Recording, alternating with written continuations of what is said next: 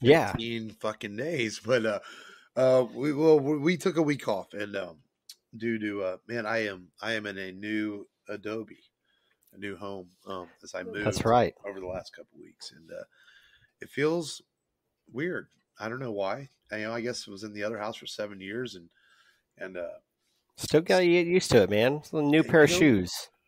It's crazy, man, because I didn't start the podcast in the other house. I actually started it when we were still in the apartments, and so it's to think that the podcast has been going that long, man. But we did a lot of shows in the other house, and we haven't done in-person shows lately because of well, it's just easier to do it online nowadays, and all the COVID restrictions and stuff. But we've done a few live shows and or in-person shows, but we do it all online. So it's weird doing it in a different house now. This house is a little echoey, it feels like. So but we'll make it anew, so to speak. Yeah, it's gonna work. New beginnings. It's gonna be great. And I want to talk. I want to do a live show again. I need to talk to Daniel over at Misfit Toys and see about doing that. I always really like those shows. It's funny because I'm a pretty introverted, and I don't really like to speak in front of people, and I like to speak with my friends, and that's why I do the podcast with you and when Long comes on the show, my best buds. But generally, I'm not really one to speak in public. But for some reason, when it comes to the live shows, I usually can get up for it and do it and have a good time. And Daniel and the guys at Misfit Toys are always very welcoming. So I need to talk to Daniel soon and see about maybe doing another live show. It's always a good time over there, man. Yeah, especially if you go there, we can talk about what we see, what kind of new toys Daniel got in, and he's super knowledgeable about that kind of merchandise, and it's fun bringing that to the show. Bringing the toy aspect. And he loves horror and horror toys and horror films, and the last live show I think we did before COVID was one of our Halloween horror episodes. I think it was the Army of Darkness, possibly. I think it might be the last one we did over there. Army of Darkness. He loves horror, and this is I got a little tangent, but this is our Halloween Horrors month. We usually do 4 or 5 movies. It looks like this year it might only be 3, unless me and Matt pull something out of our collective butts and get a 4th episode done, special release kind of thing. We'll see how the next couple of weeks go.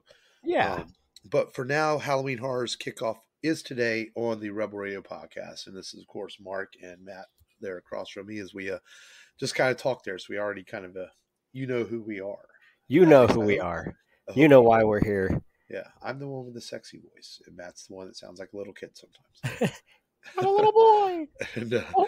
And when Long is on the show, he's the very serious, stoic, informative voice of the show. And, that's right. And Long, if you're listening, man, we love you, dude. We just got to bust your balls a little bit, Just a little bit. That's how we do things on the Rebel Radio podcast. Yeah. But it's only like turned up to a 4 or a 5 with Long. Whenever we mention Frank, it's like an 8 or a 9. It's like an 8 or a 10. I mean, any guest of the show in some way has always got their balls busted a little bit on the show. It's just part of a guest or former co-host or host or whatever. Oh yeah, we're gonna give them a little ball busted. It's how we make you feel welcome here. But we the week off kind of rejuvenated a little bit. We're looking at some things to reformat the show a little bit. Not as far as we're still going to do retrospectives of movies. We're just going to bring some new stuff to the table in 2023. And but in between now and then, we truly have some epic films coming up. We mapped out the rest of the year, and we think that you guys are really going to like some of the films we're doing. I'm excited for some of them. I mean, oh yeah, there's some really good stuff coming up. So, but we're kicking off Halloween Horrors today, talking a pretty good horror film, which we'll get to in just a little bit. But let's kick off the show with Download This, where we tell people what we watched, streamed, checked out the last few weeks. I got to think about this for a minute because my viewing habits have been sporadic with the move the last couple of weeks. So I'm gonna let Matt get started on this and what he watched and saw the last couple of weeks.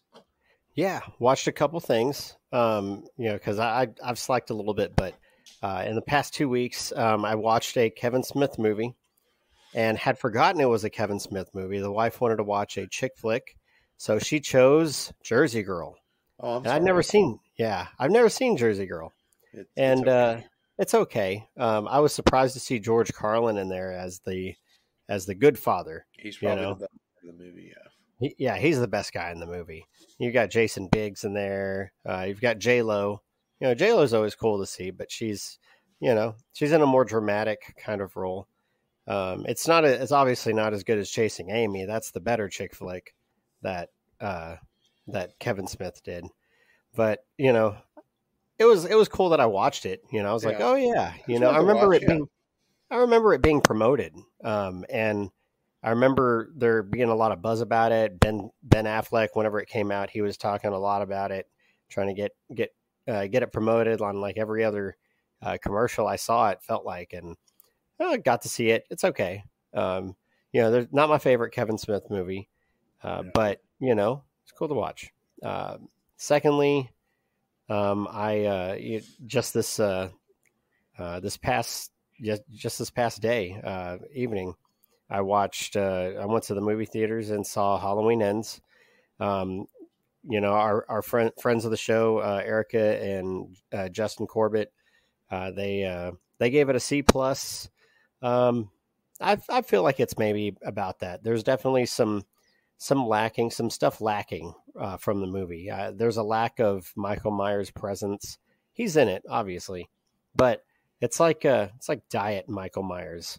So if you go there and you're looking for Mike Myers to go apeshit crazy like you did in Halloween Kills or the previous one, it's not going to be like that. You do have some cool death scenes.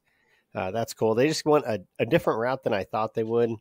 I saw it in 4DX. This is the first 4DX film that I saw, and I have to say it was about what I would expect. It was kind of a little distracting for me. I don't know. Maybe other people have better experiences with it. I think if I was watching Top Gun Maverick, it would have been cooler because the seats move, and it probably if you're watching a movie like that or a race car movie, probably feel like you're in the driver's seat.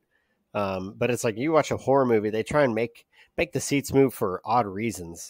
It's like the guy's driving a motorcycle and it wants you to go left and right. I'm like, he's going straight on the road, and this is some of the stuff I didn't get how they were trying to time these movements. See, I'm not really into the gimmicks at the movies. Like even the 3D stuff wasn't that big a deal to me when it was a big thing. I'm like, I don't know. Yeah, That's just me.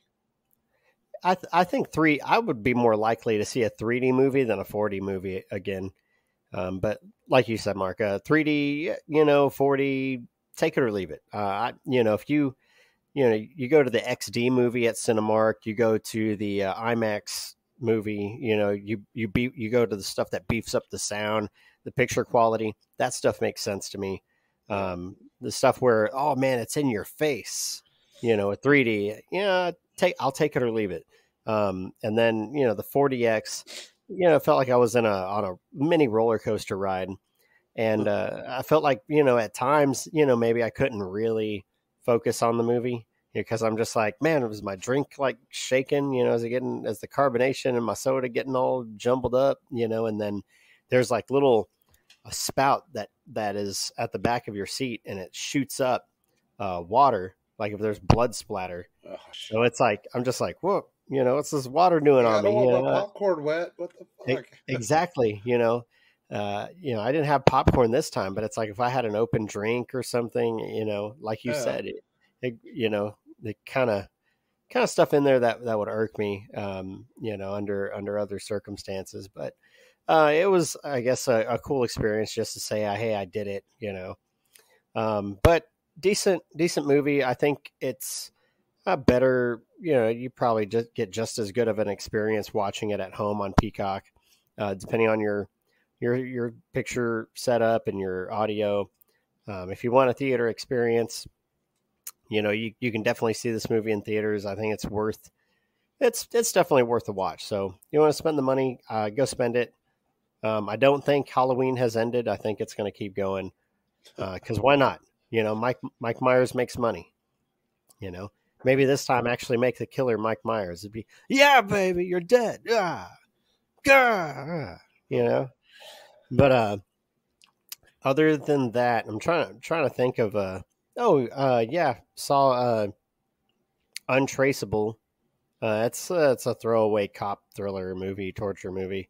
It's another horror film. It's okay. Not much to elaborate on. Um, and played a lot of Destiny. I got a new TV. Went ahead and got an 85-inch because I got a really good deal on it, and it's huge. It's massive, and it's heavy. I tried to pick that thing up. I friggin' pulled a muscle. Yeah. Sorry. Had to clear my throat. My bad. I bet. Yeah, but it's a cool experience. That's almost like you have a theater in your home. Oh, I watched Free Guy on it, so that's my other one, Free Guy. Of course, always fun watching Ryan Reynolds on screen doing Ryan Reynolds stuff. But I think that's about it. You know, not a lot for 2 weeks, but I definitely did some watching. Yeah, you've done more than me. I think the only thing I've managed to watch in the last 2 weeks, I was thinking about that, was I'm a couple episodes behind on Andor. I know I watched episode 4 because I think the last time it recorded, only the first 3 were out. Maybe I'm wrong about that. I don't know. I think it was just the first 3. Yeah, so I did watch the 4th episode, and I'm liking it so far. You know, there's very little in the Star Wars universe I don't usually enjoy or find something to enjoy. That there's things I want to watch. Like I want to sit down and want to watch the Werewolf by Night special on Disney Plus. Just haven't had a chance to yet. Get caught up on Andor, and I'm looking forward to that Tales of the Jedi animated series. I think it comes out in a couple weeks. That looks cool. That looks cool. I'm looking forward to that. I know it's only like 6 episodes, but it still looks cool. I got to finish some Cobra Kai. I know about halfway, but I haven't been able to watch any more. But you know, I think I have an excuse as I've been very busy. You definitely have an excuse and everything. But I'll try to get caught up on some things here in the next week or so. And because I haven't, I mean, there's been stuff I wanted to watch. I think one night I was sitting down and because I didn't have my TV set up yet, so I had the PlayStation on using your Vudu account. And I was just watching Raiders of the Lost Ark just for the hell of it, because that's just one of my comfort movies. You know, when you had it digitally on your account. So yes, sir. I was watching that, and that's about it, man. So I slacked. I pulled along this week, who slacks quite often in things he watches. So I blame Long, even though he's not on the show. It's just he rubbed off on you. That's right. But let's get today's featured film then. Let's kick off Halloween Horrors Month with the first film, 28 Days Later, is one of my favorite sci-fi horror movies that have been made ever, and and they made this sequel to it. It's not directed by Danny Boyle. He stayed on to produce, and they brought in a different director. Maybe not as good as the first one, but there's still a lot I like in this one too. And it is 28 weeks later, which is very much, it takes place 28 weeks after the first film, in which the rage virus has been pretty much eradicated from Europe, or so they believe, as they're trying to round up survivors and gather them into a quarantine zone, and essentially, and then, of course, things, being a horror movie, things don't go the way they plan to do. They have a little boy who they believe might be a cure to the virus, as he seems immune. And, but all hell unleashes. I guess that's the best way to describe it. I watched this movie over a few days over the last couple of weeks. I'm trying to remember exactly the way I would describe it is two siblings, a girl and a boy and a girl, basically fuck up the U.S. trying to go in and restart society in England by going and looking for their mother, right, who was infected but has some kind of hereditary immunity to the disease. She can carry it and spread it, but it doesn't affect her the way it does other people. And so, of course, the dad comes in, he gives her a kiss, boom, he gets the virus, and he starts spreading it, and then it just infects more and more and more, and just fucks everything up. You know? So, and it becomes an on the run movie where the soldier played by Jeremy Renner in one of his early, really like maybe his second role as an actor, is trying to protect the kids and get them out of London and get them to Wembley Stadium, which is believed to be an extraction zone, to get them to safety. And but the best way to describe this movie is the first one had this sense of terror and dread, and everything does go wrong in the first movie. But but Danny Boyle directs it in such a style that the movie had a flow to it. So when things went wrong, you're kind of like, it added to the heart of the film. Where Yeah. this movie plays out more like an action film where everything goes wrong and it feels very convenient. It doesn't have the same intensity. Is that a good way to be fair to this movie? But yeah, Yeah, the that's same way fair. this movie is shot very well.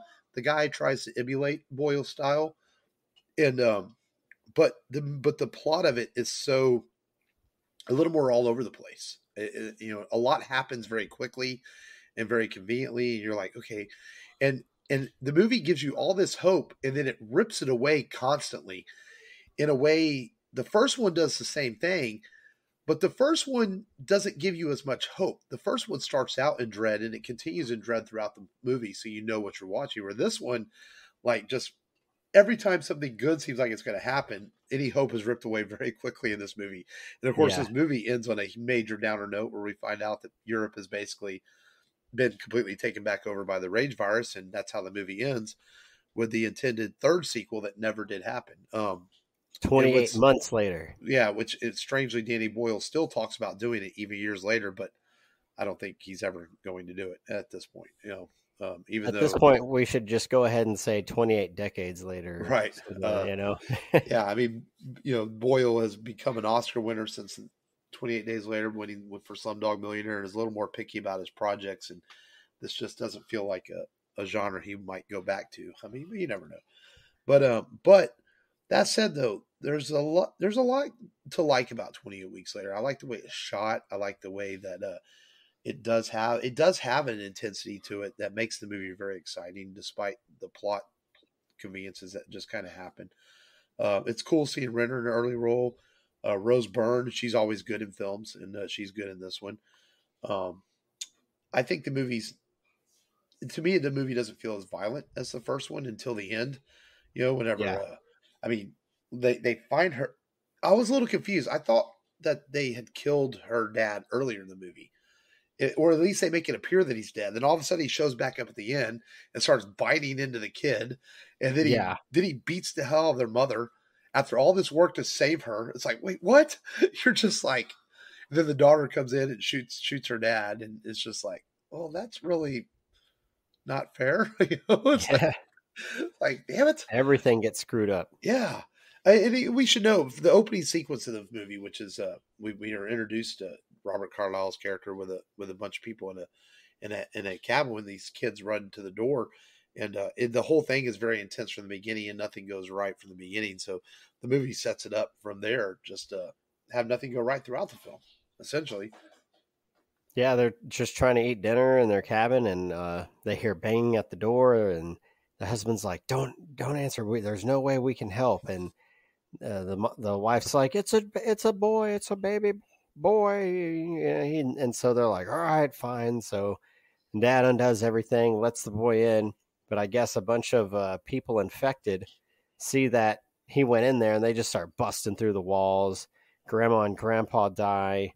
The a bunch of other people, other people in the cabin die, and the husband, the wife and the little kid that they took in, um, you get left behind by him because he's just trying to save himself, which I guess kind of echoes some of the themes from the first one, where the girl that was the lady that was traveling with Cillian Murphy's character from the first one, she said that if you care about people or you start helping people, then it can come back to bite you, and and sometimes you just have to think about yourself. And he thinks about himself, and because the people that he helped came back to bite him, and he leaves her, and I could have sworn she was like ripped to shreds, because that's what they do. I mean, Right. that's what happens when you get grabbed. I don't know how you just survive, but it's a movie, and he takes off in a boat, and then people are riding. Next thing you know, people are riding a bullet train into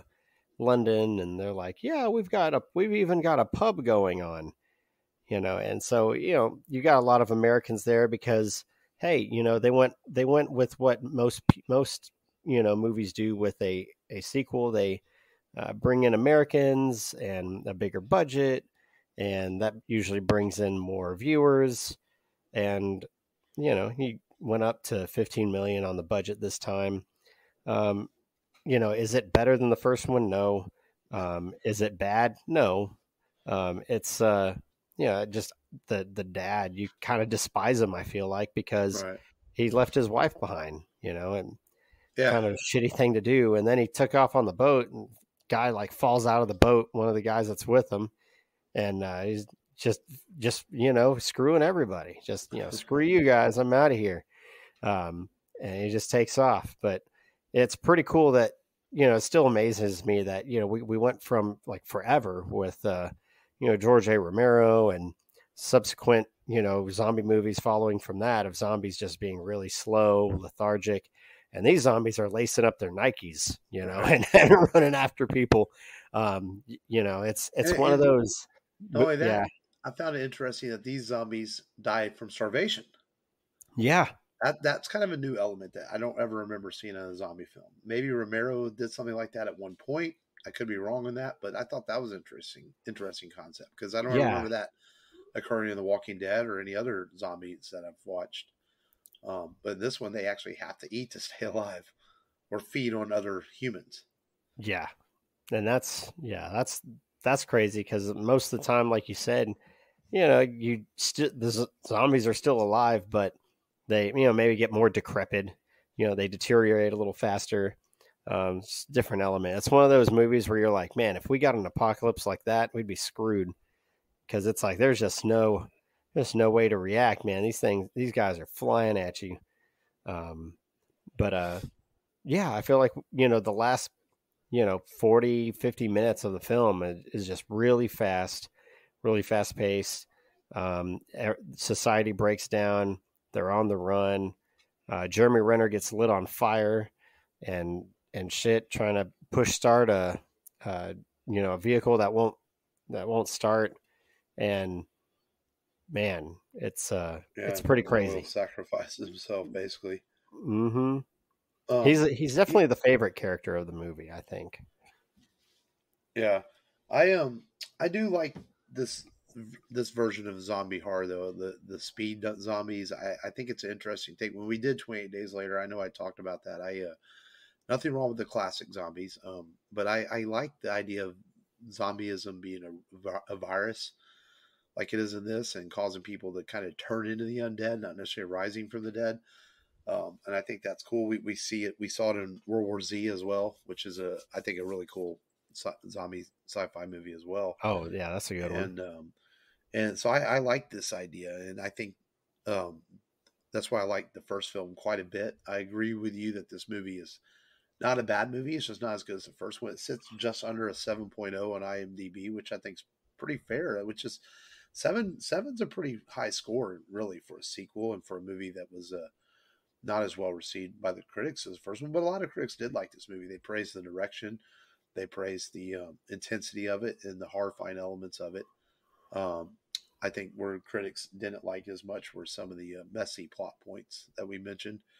Um, but I think they added the last scene in the film at the last minute to give an idea that there could be a sequel. Originally, the movie was going to end with the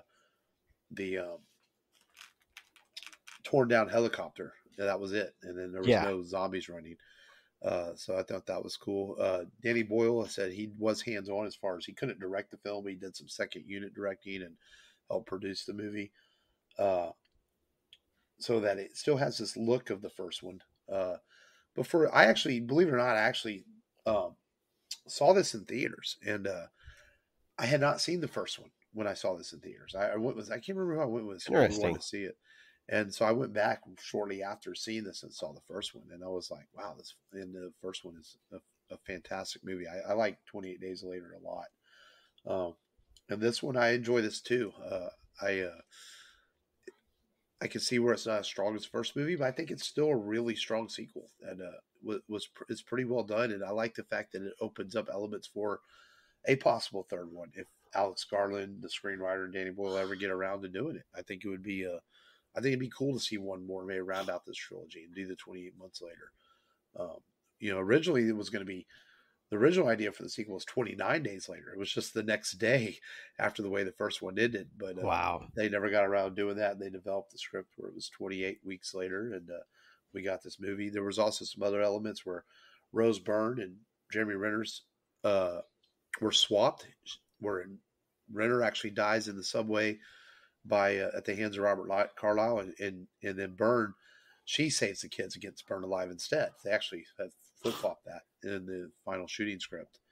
I don't know So if that would have been as cool. You had the woman going out pushing the car. You'd be like, man, Jeremy, bastard, get out there and push. You're making the woman push. They yeah, got shot in the leg. yeah. So I know. that's how I would view it. It's cool too. I actually, until I watched it this week, I forgot Jeremy Renner was in this, and it literally is like his second major movie role. I mean, he was not Hawkeye at this point. He had not done The Hurt Locker. The Hurt Locker came out the same year, later that year, I believe. If I remember right. Mission Impossible films. Yeah, The Hurt Locker, of course, is the movie that really put him on the map. I think since it won the Oscars and everything, and it got him recognition. And of course, a couple years later, he's in the Avengers, and then Tom Cruise said, "Come on board and let's do impossible missions with me." Yeah. And so it's pretty cool. And but he's good in this role, man. Renner plays a good military guy. He did it in this, and he did it in Hurt Locker, and I'm sure there's probably some other movie he did that I'm not thinking of. Another little interesting note is the farm at the beginning of this movie. It's the same farm that was used in Children of Men, which is a very good science fiction movie with what's his name? Escaping me. Clive Owen. I know. Clive Owen. Yeah. That's a good science fiction movie that we've talked about before. We'll have to do that. It was used in some other movie too. I saw. I'm not familiar with that movie, but I was like, man, they really like using this cabin over and over and over again. Yeah, but man, 28 Weeks Later though, I think is a pretty kick-ass film. Good sequel. Good. It's a worthy follow-up, and I think it helped that Boyle was able to come on and do some second unit directing and producing, and made the movie have a good flow to it. Not as good as the first one, but still a worthy sequel. It was fun to rewatch it because I had only seen it. I've seen the first one several times. I've only seen this one 2 or 3 times over the years. I said, I saw it in theaters. I think I watched it one other time, and actually, when we did 28 Days Later a couple years ago, I bought it on the Vudu. They had it for $10 for both of them, and I had not sat down and watched the sequel since I bought them, so we could do part 1. And I was like, well, now I have a reason to watch part 2 finally, and maybe we'll get a part 3 one day. But I think this is a pretty solid one sequel. Day. I kind of agree with the 7 out of 10 on it on IMDb, or a pretty solid B plus. I think it's pretty. B. I'd say it's at least a B. I think it's a B for me. I just feel like maybe we should have had Cillian Murphy come back, but I don't think there's scheduling conflicts with that or something. It was he and Naomi Harris could not commit to it to come back for their roles, so they Dark Knight probably they rewrote some of the roles. Yeah, I guess so. I mean, Dark Knight came out in 2008. This was 2007, so it's possible that was what he was filming, but he only had a small part of the Dark Knight. Or Red Eye. Maybe he did Red Eye. Who knows? Yeah, because Inception wasn't until after this too. So who knows what he was doing? Naomi Harris was probably doing Skyfall at the time, James Bond, I would imagine. Around this time. So yeah. But yeah, so they rewrote the script without those characters in it and then did some stuff, and it still came out to be a good film. Definitely worth watching. So 28 Weeks Later, man, a good kickoff to our shortened version of Halloween Horrors 2022. Yeah. Everyone likes everyone likes a good zombie film. Oh yeah, they do. All right. Well, and speaking of zombie films and Halloween and horrors, we started a tradition a couple years ago during Halloween Horrors where we tell ghost stories on the show, and we've only got one this week. Next week we're going to have 2 because I'm going to get one too, and Matt's going to get one. And we'll have 2 ghost stories next week. But this week we just have 1 ghost story, and it's going to come from Matt's side as he's got a ghost story to tell us in the month of October here. So Yeah. let's scare some PP Pants City here, Matt. So whenever I was I think I was 5 years old, and where I'm sitting right now in my house recording, I used to get thirsty. You get thirsty in the middle of the night. You wake up, you get something to drink. That's what I was going to do, and I get up and I make my way over to the kitchen, and I could have sworn I saw a cloaked figure with a top hat on, like maybe a fedora type hat, something like that. And I ignored it at first because I saw it in the hallway, and then as I pass the counter and I look into the kitchen, it's moved, and I ran to my parents' door and I'm banging on it. It's locked. I look back and the figure has moved closer to the middle of the kitchen, and I just ran the opposite way, ran back in the room. My cousin had stayed over. How old were you? I'm 5, and so of Oh course, shit! You shit my yourself, man. yeah, man, my parents didn't believe me. And then my cousin used to stay over all the time.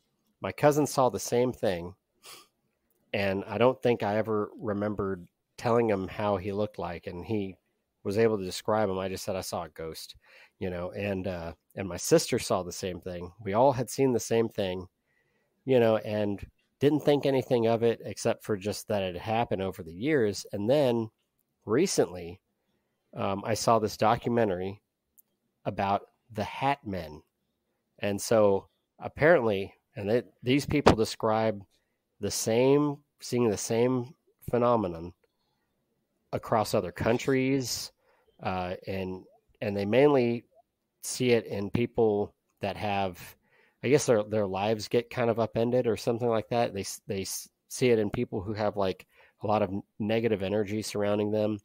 Some people who research this stuff say that it's part of a sleep paralysis, because sometimes you can wake up and people have seen these figures staying by them, standing by their bedside, and they're just like frozen in terror. They can't move, and they describe the same looking figure.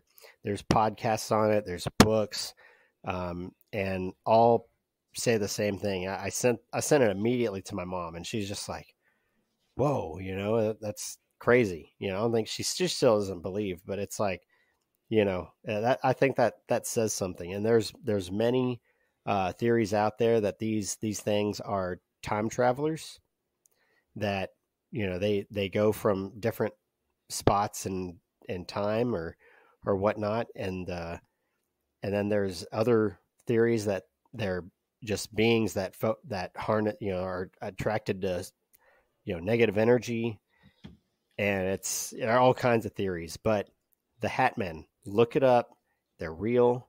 I've seen one. My family's seen them. It's kind of spooky. They look very, very scary. All right. Now that people are pooping themselves, yeah, man, that's crazy. And I think I sent you a screenshot You of sent me what, something, man. and that's, some people even describe them as having like red eyes, but that's basically what I saw, a silhouette of. I can safely say I've heard stories, people that have seen things, but I've never seen anything in my life, and I don't want to. So that's not encouraging any ghosts that might be listening to the show. Don't come spook me out now. It's Yeah. like I don't want to see that kind of stuff. Sometimes you talk about it, it attracts that side of the universe to Stay you. away, motherfuckers. I don't want to see no crazy ass shit. Use Wyatt's proton blaster. Zap him. He would probably try to do that himself. Yeah. So good stuff, man. Next week I will look something up, and we'll bring a couple of good ghost stories to the table next week on the show. Oh yeah. And have to. yeah, I was even thinking, man, we're recording on Saturday. I was thinking download this. I am going to try to go see Black Adam next Saturday.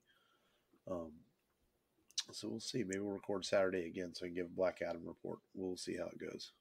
Oh yeah, that's another week away. Well, let's do a little bit of news. There's not a whole lot going on, but we'll talk about it. There's a couple of trailers came out this week. We got a new trailer for Black Panther, Wakanda Forever. Looks pretty exciting. We got to see our first look at Ironheart. We got our first look at the new Black Panther in suit. It's pretty, I think, fairly obvious that it's a female. I think that's safe to say. Easily. My guess is probably Shuri. I mean, let's just be honest here. But most exciting is just seeing Namor on screen is pretty cool. It's one of those early Marvel superheroes that has been around for a long time, and we're finally going to get his big screen debut. And we all know that Namor starts out as a villain, but eventually, kind of ends up being a friend to things too.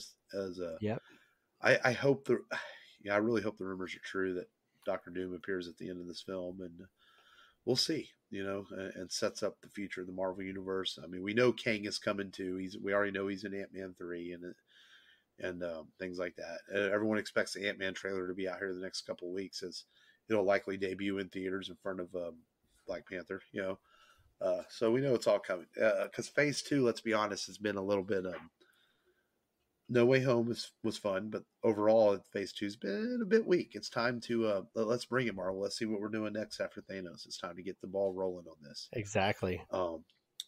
Exciting news with Hugh Jackman coming back as Wolverine, but then also some other news like Blade. The Blade has been pushed back a year now as they lost its director. I hope they don't lose Mahershala. I'm probably saying his name wrong, Mahershala Ali, because I think he's going to be a really good Blade. Hopefully, he sticks with the project and. They push that back, and it caused some of the other movies to shuffle around. It just seems like Marvel is struggling a little bit with Phase 2, getting things off the ground and getting things made. While the TV shows keep going strong, it seems, even though I've heard, I just couldn't keep up with She-Hulk. I didn't like it enough, but I've heard the finale was really bizarre and weird, but it just seems at the theaters that Thor was okay. I like Doctor Strange more. It was pretty decent. Yeah. But, hopefully Black Panther and Ant-Man 3 get the ball rolling on Phase 5, whatever phase we're in now.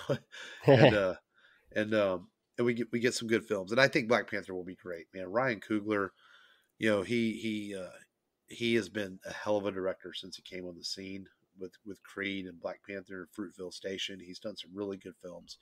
And it's glad to see him back because, he said he considered retiring after Chadwick Boseman's death, that he wasn't sure if he could do another film, and that's how strongly it hit him, the death of Chadwick Boseman. So, looking forward to seeing what he does with Black Panther too.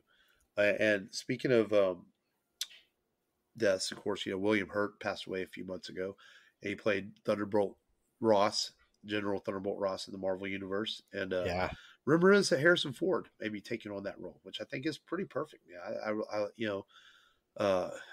I don't understand why people were making a big deal about they couldn't recast Chadwick, but they can recast Hurt just 5 months later. Well, it's a different style role. What Chadwick did was a big role, a big, important role. Where Thunderbolt Ross is more of a supporting character, unless they ever go the route of him turning into Red Hulk and stuff, which, who knows if they'll do that one day. But I like this. I like that if Harrison Ford does sign on, I think he'll be a good General Thunderbolt Ross. I do believe so. And second trailer that came out this week, which caused a ruckus with people, was the first trailer for the Super Mario Brothers movie. And people knocking Chris Pratt and his voice. I'm fine with it. I don't, whatever, man. I think the movie looks really cool. I was kind of excited for the trailer. I guess voice acting doesn't bother me that much. I mean, we had very little. I mean, Mario's voice is in the games and stuff, but really, how much reference do we really have? I guess they're making a big deal because he doesn't sound Italian. Or that he's not Italian. Which that's like, I like how, when Bill Burr was talking about that movie with Bryan Cranston and Kevin Hart where he's a quadriplegic, and Yeah. people were pissed because they didn't hire an actual quadriplegic.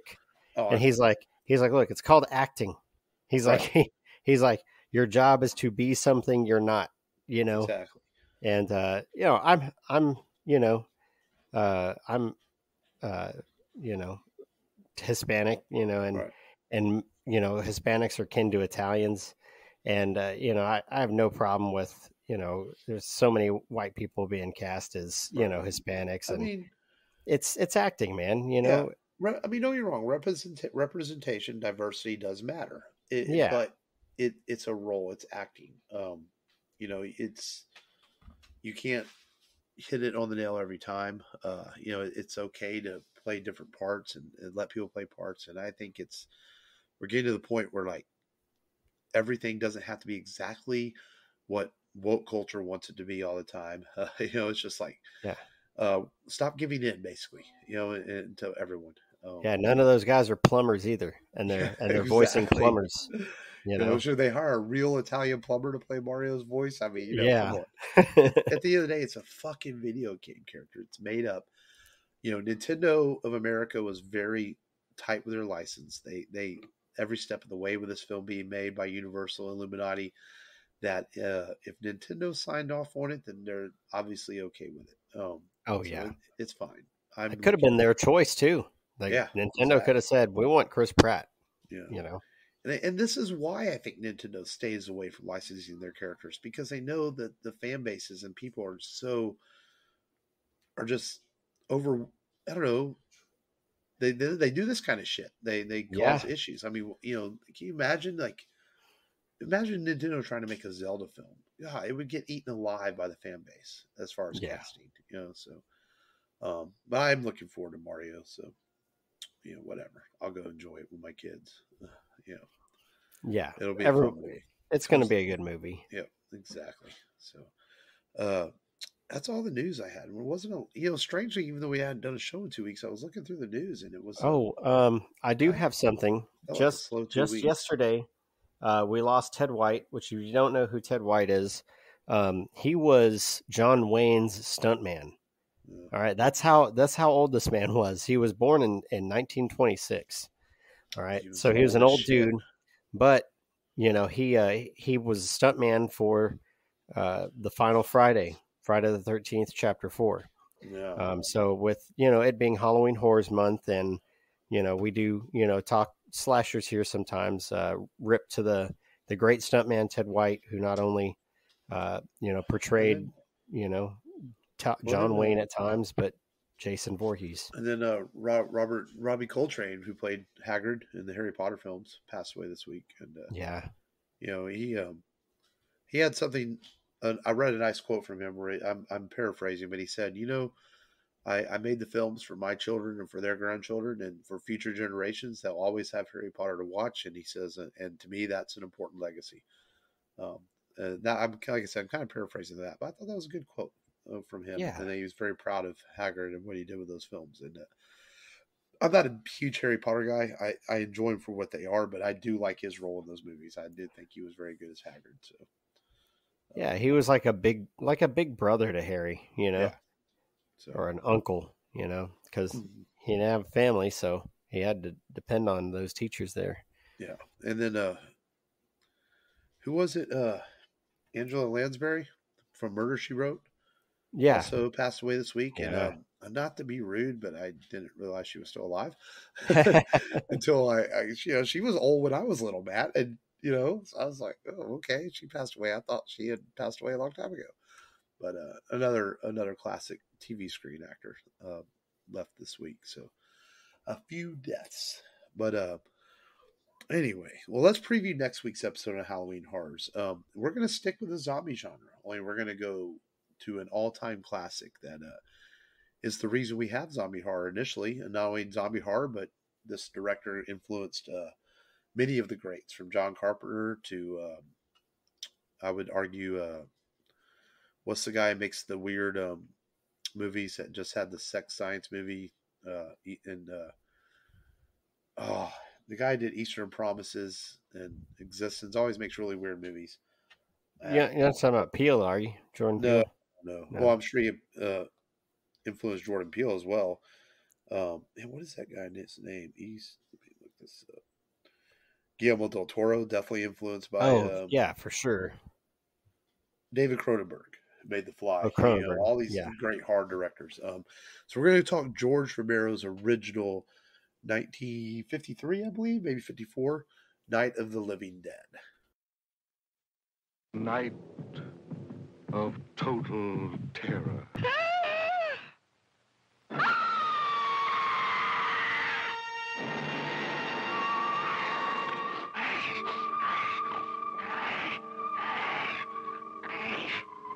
Night of the living dead, the dead who live on living flesh. The dead whose haunted souls hunt the living whose bodies are the only food for these ungodly creatures.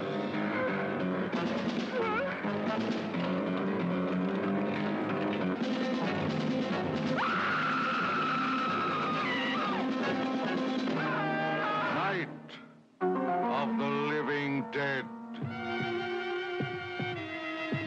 A bizarre adventure in fear. An experience in shock, more shattering than your strangest nightmare. Night of the living dead. A night with the dead who cannot die. A night of total terror.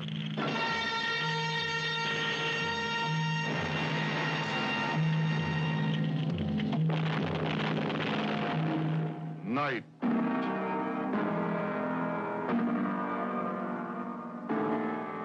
of the living dead. This movie, man, scared the shit out of people when it came out. We watch it now and we're probably like, oh, this weak sauce. But man, in 1953, you got to remember the mindset. Okay, you have the Cold War, you have the Red Scare.